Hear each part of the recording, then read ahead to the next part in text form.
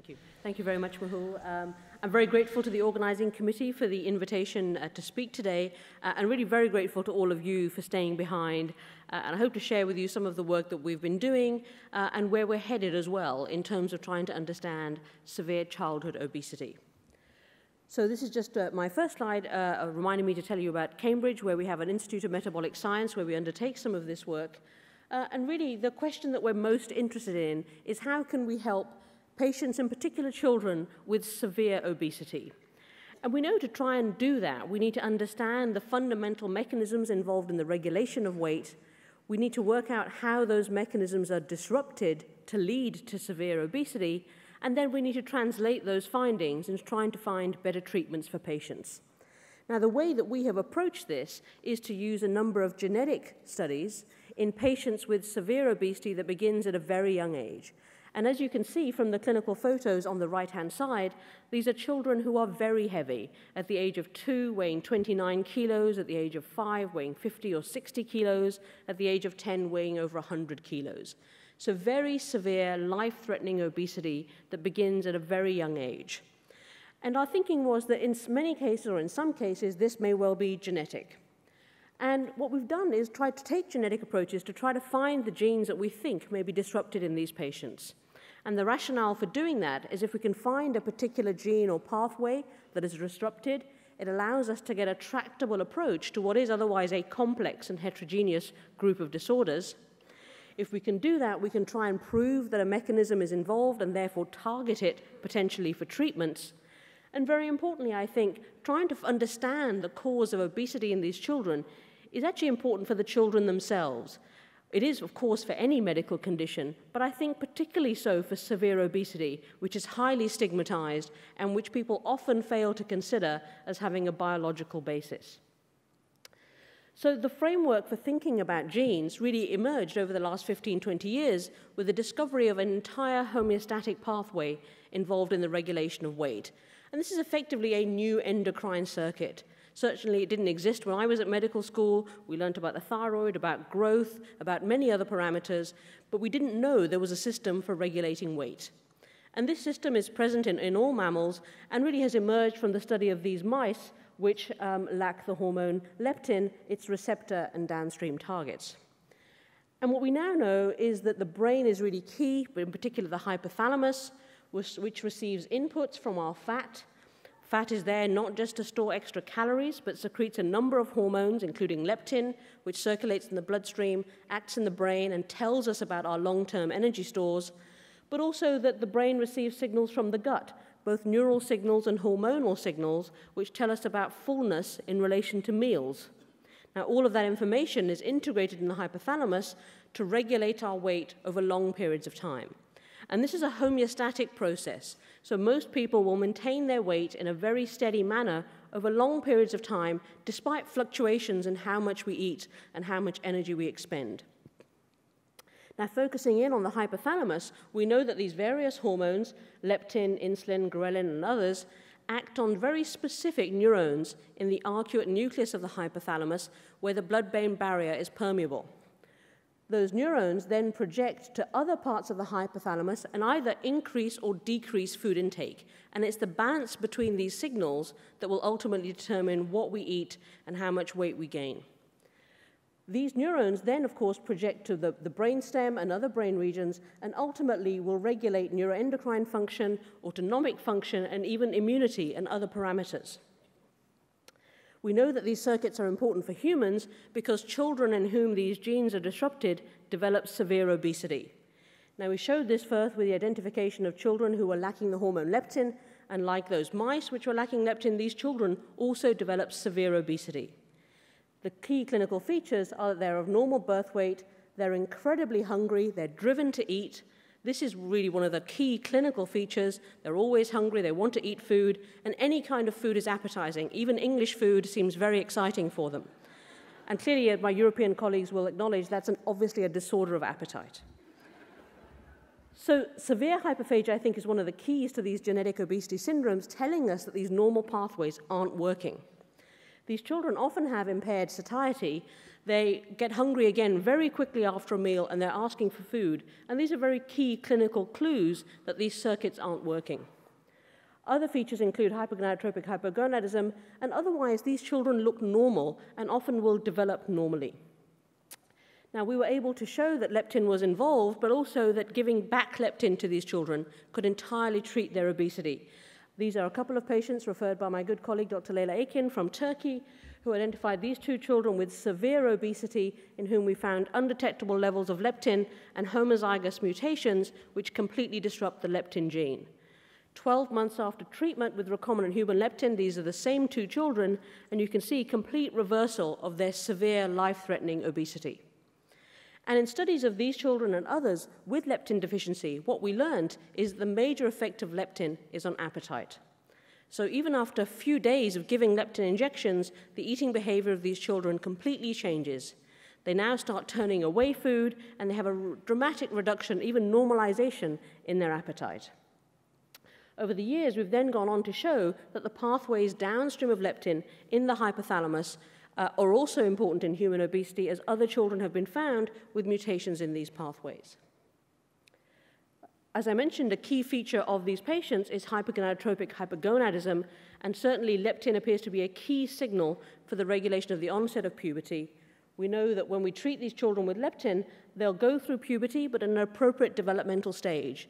And we now have a number of adults who have completed their pubertal development, and in fact, with the oldest, the patient that we've been treating for the longest, I've recently had to have a discussion about contraception, something I never imagined we would be doing in leptin deficiency.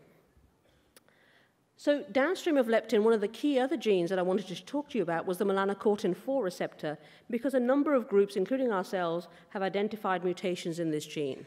And this gene is important because actually these are heterozygous mutations, and they don't affect fertility. These children actually look remarkably well, other than they're very heavy.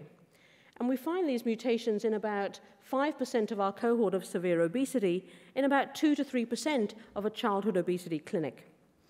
And what we're doing with these mutations is a number of things. We can study them at a molecular level, and we can show that many of the mutations prevent this G-protein coupled receptor from getting to the surface of the cell, but also that this is a really key control point for appetite. So the patients who have a more severe mutation that doesn't work at all in cells have a more severe clinical phenotype. And we can show this even at the level of appetite, where they certainly eat more than other children with a different kind of mutation. And this is important because over the number of years, we've been working with colleagues on trying to find drug targets for this receptor. And very recently now, there's a compound that we're working on with Rhythm Pharmaceuticals, which is a melanocortin-4 receptor agonist, which we hope to be in phase 2 clinical trials in the very near future, targeted at this group of patients with obesity due to MC4R mutations. The challenge will be to try to identify the right patients and the right mutations who will benefit, and this requires us organizing all of the molecular data and the clinical data and trying to then understand which patients respond better than others. But I think finally some interest and excitement that we may have some treatments based on an increased understanding of the biology that underlies the obesity in these children. Of course, sometimes, and I think all physicians recognize this, it's not just the problems that the patient has that makes us think about what's going on, it's actually the problems that they don't have. Now, I mentioned that many of the MC4 children, for example, are pretty well, they look fine, and many of them don't get the complications we associate with obesity. In fact, we also found that the leptin and the leptin receptor children have very normal blood pressures, in fact, even low blood pressures, despite severe obesity. And indeed, when we did some extensive studies with MC4R mutations, we clearly see that a reduced prevalence of hypertension as adults and really very normal systolic and blood pressures as adults of a mean of 122/72 in adults with a BMI of 45. So these patients are protected from hypertension and indeed anecdotally also from cardiovascular disease. And working with colleagues studying mice, we now think that actually this is a key pathway, not only for regulating weight, but for linking weight to blood pressure. We've known for a long time, of course, that the two things are coupled. As people gain weight, their blood pressure goes up. If they lose weight, their blood pressure comes down. How are these two things connected? And it seems to be through the leptin-melanocortin circuit.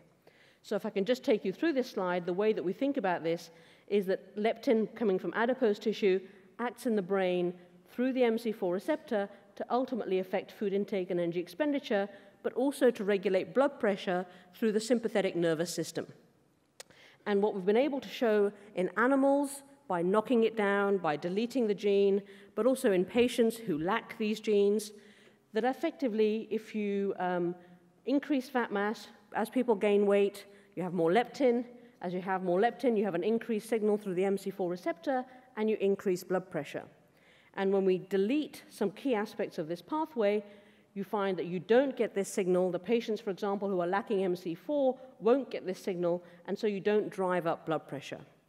And this, I think, is pretty clear evidence now that this is the circuit that links weight to blood pressure, and it's perhaps not insulin resistance and other things which have often been linked to this physiology. So what are we doing now? Well, we still have an awful lot to do because to date, the genes that we found only explain 7% of the patients in our goose cohort. We think there's quite a lot of genes to find purely by nature of the clinical features of those patients. So we're doing two things. Broadly speaking, we continue to look at new candidate genes, genes that we know are involved in the regulation of weight, trying to see if some patients may have mutations in those genes. And we have found a number in the last year or two which are all modulating that same pathway that we've already studied. But in addition to that, we're finding novel genes through a number of approaches, and in particular using whole exome sequencing, where we now not only screen one gene at a time, but we can screen all of the 19,000 genes in a person's exome in one experiment effectively. And I was hoping that we might find a few new genes, and that would keep us happy for a little while, give us something to do. What I didn't expect is that we're finding many, many genes. So first of all, we're just trying to look at genes that we think have a good reason to be involved in obesity, and that is genes that we know cause obesity in mice. And there are about 95 of those genes, and in about 60 of them, we found mutations in patients that are completely novel and could affect function. So this is quite a difficult task because we're finding a lot of mutations. Of course, you also get genetic variants in controls. So the challenge is to see which of these are meaningful. But I think generally this speaks to the fact that severe childhood obesity is very heterogeneous and has a complex genetic architecture with different genes possibly being involved in different patients. What we've decided to do is try to take a focused approach and pull out some of the genes that we're most interested in, but also the genes that I think would make the best drug targets, because ultimately we want to use this knowledge to try to find ways to help the patients. So we're focusing on a number of genes, some of which are for which there are already drugs available, but for which we may find evidence that they're important in human physiology. So one example I just wanted to share with you is a new gene that we've been interested in called KSR2. And we were interested in this gene because when it's deleted in mice, the mice are very fat, as you can see over here. They're actually bigger than MC4 mice, and as an adult patient with a homozygous MC4 mutation would be about 230 kilos. That made me think this could be quite an important gene potentially for patients who might present with severe obesity. But also we were interested because this gene is involved in a really fundamental pathway involved in cell division, cell growth, and differentiation. And we know that mutations in this pathway, the RAS-RAF-MEK-ERK pathway, are involved in 30% of human cancers and in many developmental syndromes, such as Noonan syndrome. So this is a fundamental pathway that links growth with nutrient sensing. And what KSR2 does in this pathway is it sits in the cytoplasm and it pulls together many of the components of this pathway, allowing the signal from external hormones, such as growth factors, insulin, leptin, etc., to get through to the nucleus and regulate gene expression. We found a number of patients with mutations in KSR2 that were not found in any controls, and we went on to study those mutations in cells. We can show that the mutations don't actually affect where KSR2 is located in the cell, but they do affect its signaling. And so many of the mutations will disrupt the ability of KSR2 to interact and signal through other molecules. One of the other things that we can measure is how the mutations in KSR2 affect nutrients, because essentially this is a key part of this pathway. And all of the mutations affect glucose oxidation compared to the normal gene shown with the red arrow, and many of them affect fat oxidation when you measure that in cells. When we see the patients, actually the patients look quite different to the leptin and the MC4 patients. Here's one of our patients, in fact the first patient referred by Julian Shields in Bristol, with a KSR2 frameshift mutation, a heterozygous mutation. So these patients have hyperphagia, but actually for the first time they also have a reduced basal metabolic rate. They actually have a really slow metabolic rate. It's almost like they're hypothyroid, but their thyroid function is normal. They even have a slow heart rate. On average, adults have a pulse, a fasting heart rate of 60 beats per minute. So this looks like a fundamental slow metabolic rate, which fits very much with what we think KSR2 is doing in the cell, regulating fundamental metabolism. Interestingly, many of the patients have severe insulin resistance and acanthosis nigricans, and in fact that's led to a number of the referrals to us. This is disproportionate for the degree of obesity, and again may be linked with the fact that insulin can signal through this pathway. A number of the patients, in fact some of the original patients referred to us by Peter Hindmarsh, had been treated with metformin at a very young age because of their severe insulin resistance, and unexpectedly they lost a lot of weight. Now, of course, some children will lose weight with metformin, but these children actually have lost much more weight than we would expect, and we think they're particularly sensitive to metformin.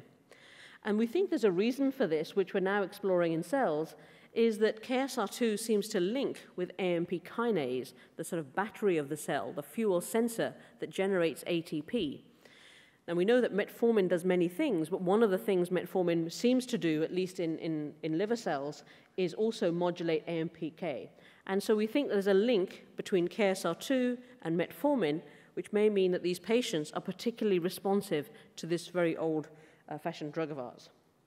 Now, one of the things that we're trying to do is understand how this occurs, and in cells, we can actually show that metformin can rescue the defect in fatty acid oxidation. So in the red arrow is the normal gene, the normal KSR2. The white bar is in the basal state, fatty acid oxidation, and metformin can increase fatty acid oxidation when you have a normal KSR2 gene. When you have a patient with a mutation in cells, the reduction, you see a basal reduction in fatty acid oxidation, which is normalized when you add metformin to the cells. So a little early clue, something that we're now following up as to how this interaction is actually working. And ultimately, it might allow us not only to see if this drug is useful for this group of patients, but also to learn more about metformin and how it actually works. And interestingly, these metabolic effects are things that we have traditionally always associated with muscle and liver, but in fact, KSR2 is really only expressed in the brain. And so it seems that brain pathways can affect these fundamental aspects of our metabolism. But of course, we don't know anything at all about where KSR2, it's widely expressed in the brain, but which pathways are involved and how and if they link to leptin, for example, we don't understand. So this is really a challenge for us, is to take these genes and these findings and try and put it together to understand these circuits that clearly regulate energy balance. But understanding the circuits, of course, is one thing, but we then need to try and understand how these circuits influence other phenotypes. Clearly, we understand a bit about how they regulate hormones, for example, and autonomic function, but one of the interesting other aspects, which we've known about for a long time, is that the hypothalamus is intricately linked to other brain regions, such as the amygdala, which regulate behavior. And we're beginning to find that some of these genes that cause severe obesity in children can also cause unusual behaviors. I just want to share two examples of that. The first is SIM1. This is a gene that's involved in the MC4 pathway, in which we found a number of mutations which affect function when studied in cells. And the patients look quite a lot like the MC4 patients. They again have lowish blood pressures, autonomic dysfunction. But interestingly, these patients have autistic type features. They're emotionally quite labile. The first patient I saw, the reason I thought of this was that she was 6 years old and she tried to bite me when I tried to take blood from her. I mean, they don't usually bite me when I take blood, so I thought this was a little bit unusual. But they're quite emotionally labile. They'll be fine one minute, the next minute they'll attack the dog. They'll do strange things. They also are relatively socially isolated. They like to play alone. They like to have a certain routine, always go to school the same way. And interestingly, these behaviors also relate to food. So they'll always like to have the food in a certain pattern on the plate. They'll only have cheese mixed with pasta, not cheese on top of pasta. So it's very unusual, very kind of what we often call autistic type behaviors, which can override the hyperphagia that we see. So we have some clues as to what may be causing this, and one of the potential explanations is oxytocin, which in mice can certainly cause some of those behaviors, but we need to try and study it in the patients. And the other way in which I think some of these circuits influence behavior is, again, something we've known about probably for 100 years in animals, is that the hypothalamus has always been involved in aggression. And we've got a group of patients here in whom we found mutations in a gene called SH2B1. So we've showed that these mutations affect the function of the molecule, so they're loss of function mutations. But clinically, when we took the histories from the patients and in fact saw some of the patients, many of them had, to a degree, speech and language delay, but a number of them were socially isolated and aggressive. And in fact, they wouldn't come forward for testing. A number of them, as in their teenage years and as adults, had either been arrested, had a history of drug abuse, and this was really out of keeping with both the social class, but also other patients that we've seen. So of course, you could say this is difficult to pin this as causality and quite concerning and has some implications if we try and imply that. But this is something that we're following up further with more behavioral phenotyping, because actually it's very consistent as we find these patients that many of them have a history of outbursts of aggression, that one minute they'll be fine and the next minute they'll attack something. They also seem to be fearless. They have no concept of danger. And interestingly, we're working with the chap who has the mice that lack this gene, and the mice also display aggressive behavior and seem to be fearless. So a little bit of a complicated area that we're getting to, but I think it does remind us of some classical endocrinology, but also how that might manifest in some patients. And really finally, just as a word of course, we're looking mostly at genes at the moment, but we know that we're only scratching the surface because there's a lot of variation that is not in the coding genes. So this is non-coding RNAs. And of course, one example of that is Prader-Willi syndrome, which many of us have been interested in for years, and of course, for which this society has a long history too. And Prader-Willi syndrome, we've known for a long time, is caused by deletions on the imprinted region of chromosome 15. But interestingly, it actually doesn't appear to be any of the genes on this region, but in fact a family of non-coding RNAs. So we've recently been able to narrow down the critical region because we found some patients with a very small deletion who look just like Prader-Willi syndrome with the growth failure, the hypergonadism, the obesity, but it seems to be down to one family of non-coding RNAs, which regulate a family of genes, which therefore could cause a number of clinical phenotypes. So really, I just want to conclude with leaving it there, much more with a lot more that we have to find to try and explain severe childhood obesity in many of these patients. But we can show that rare, high-penetrant genes, genetic variants, can cause severe childhood obesity. And through the study of those patients, we can learn a lot about the pathways that are involved, and the fact that many of our patients are different may well be telling us about the mechanisms and how different mechanisms are relevant for different groups of patients. And ultimately, to try and really understand these problems, we need to work not only together, but actually looking at multiple different approaches to handle complex problems. And I really want to finish by thanking a number of people who are involved in a lot of this work, in particular my team, who've done a lot of the studies, and very much want to open the way for other youngsters who may want to come and work with us, both basic scientists and clinical scientists, as I think there's a huge amount of work that we still need to do. But importantly, to thank our many colleagues and collaborators around the world. And importantly, at this meeting, I really wanted to take the opportunity to thank many of you who've collaborated with us over many years with a study that really started off in the UK and we've recruited really across Europe and indeed across the world. And it's really by knowing about these patients who are relatively rare that we can really identify these very complex mechanisms. And really, this was my chance to thank all of you at ESPE for your long-standing collaboration. And finally, really, I wanted to leave the last word to the patients. This is one of our patients with the MC4R mutation, who we identified at the age of 4 and is now at the age of 10. It's quite nice to see that she was doing some fundraising for us, although I must admit it was with a cake sale. She keeps wanting to do cake sales to raise money for us, which is quite sweet. But really, she puts this very nicely in terms of the implications of our research. Because, of course, we're focused on understanding the mechanisms so that one day we can try and find treatments for these patients. And, of course, they would like us to find treatments. But actually, I think the most important thing that they tell me, that where they benefit from this work and from our findings, is actually just the fact that we understand or are trying to understand what is going on, and that we are not judgmental, and that we recognize that we don't understand very much, but at least we're trying to look into it. And I think that for us as physicians, that's, I think, a really important take-home message.